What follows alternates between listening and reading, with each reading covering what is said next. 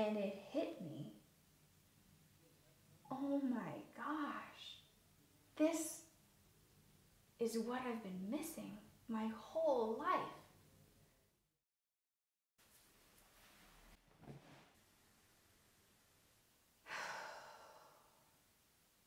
On May 17th, 2021, I wrote a note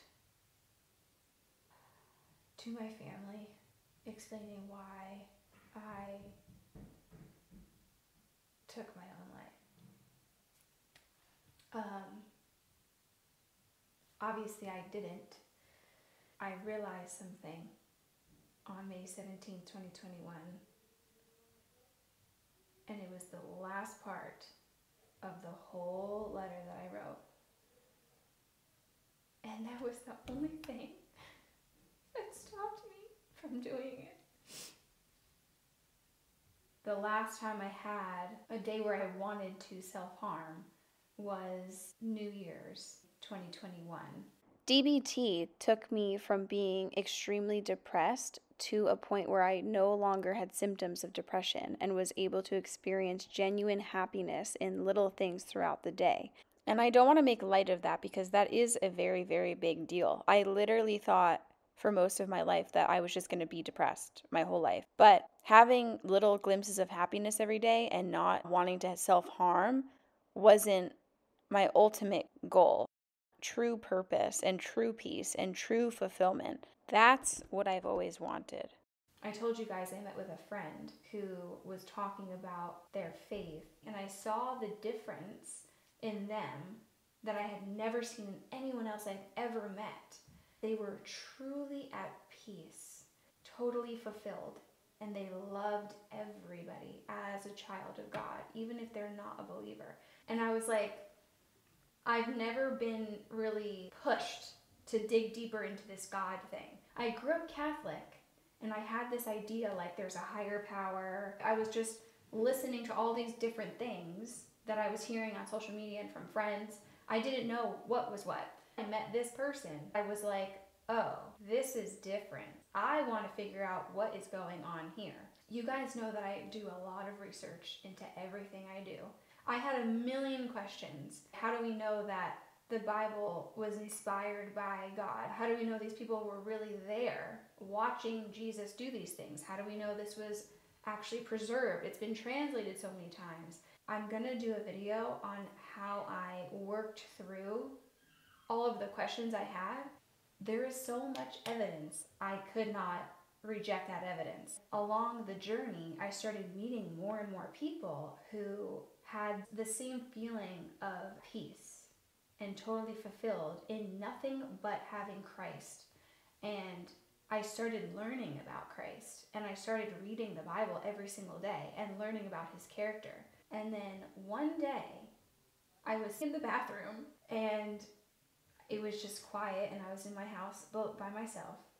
And at this point, I had proven to myself that Jesus was a human being, irrefutable evidence that Christ rose after being dead. I had so much evidence that getting to know God, not following a religion, getting to know God and having a relationship where you talk to him and ask him for help and lean on him and want him to know your life and your struggles and being thankful to him, having that relationship makes a difference 100% in people who truly trust and give everything up to him and love him. And I'm sitting in the bathroom thinking about all this logical stuff and all of these emotional, beautiful things that I've seen. And it hit me. Oh my gosh. This is what I've been missing my whole life. This is real. The Bible is real. What? I knew it in that moment, and I was weeping. In that moment, in the bathroom, I saw pictures of different moments in my life, and I had the overwhelming feeling that it all makes sense. I've needed him this whole time, and now I have him. I am home. I knew that I would never be alone again. Last week, I'm at the gym, and I'm like, there has to be more to this. It had to have started a long time ago. I had to have known that God was real a long time ago. And I'm thinking to myself while I'm walking on the treadmill, when did I know God was real? And I'm like, did I ever know God was real? Did I really know he was real before I had this experience where I was in my bathroom? And it came into my head, type the word God into your notes. And I typed the word God into my notes. And the note from May 17th, 2021 popped up. And I saw the highlighted word. And I read the whole letter telling my family why I had to do what I did. Why I was finally giving up. And I read the last line that said, I hope that God understands I had no other choice. I remember that I had therapy the next day, and I remember telling her, Nicole, the only reason I didn't do it is because A, I'm afraid of pain, and B, I'm afraid of making a decision that I cannot undo and that I will have to suffer for eternity because I know God is real. If I thought there's no God, if I made up my mind and was certain on that, I would have gotten over the pain. I'm confident feeling pain wouldn't have been enough. Knowing that God is real saved my life. All people have an awareness of God, and I think throughout our lives we try to push that awareness down because we have heard things about religion and about what people are telling us to do, and it doesn't align with what we want to do and what's going to bring us pleasure. There's also a lot of situations where people push down the awareness of God because they were traumatized by religion and they were traumatized by people who were trying to push an agenda about something they believed or an interpretation that they decided was correct. And that can cause someone to never want to dive deeper into what God is actually saying because people ruined it for them, or religion ruined it for them. But when you're faced with a life and death situation, for me, it was impossible to ignore that awareness that God was real. But that's not when my relationship with him started. Over the course of 22, 23 years, up until that point of me writing that letter, my tendency naturally was to push down that awareness of God, to ignore and try to convince myself it wasn't real. And it's so easy to do that when you're just living day-to-day life. It's so easy to get confused and to have all of these other things put into your mind to distract you from what you really know is real. You're not in a life and death situation every single day, so you forget what you felt in that moment. So after I was out of that moment and after I was out of that depression, I was thinking about all of the things that I remembered learning in Catholic school, and I was remembering all the things I learned about religion. At that point, I had only met people who were religious people and weren't focusing on a relationship with God, a one-on-one relationship.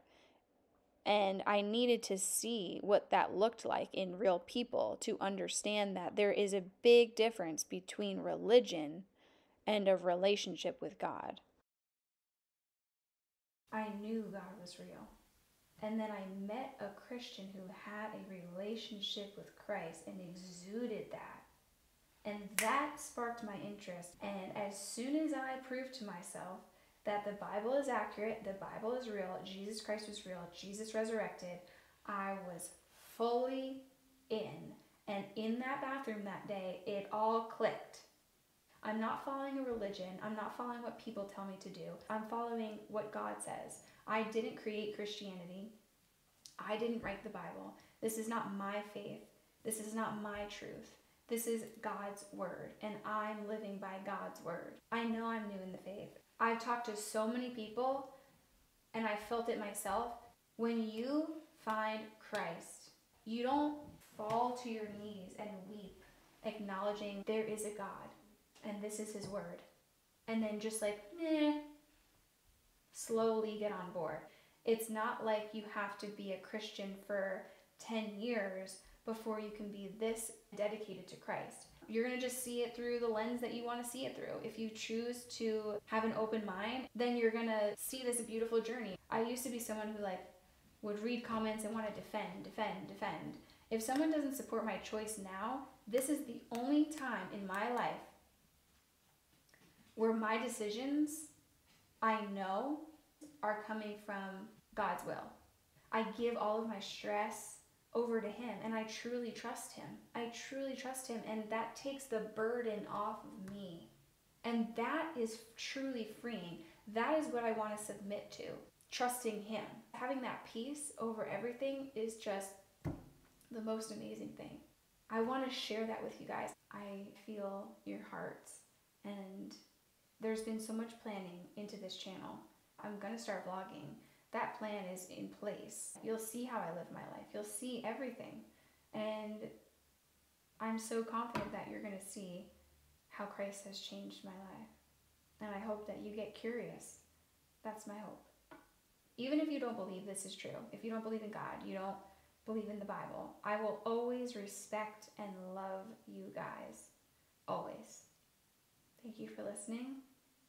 And I will see you in the next one.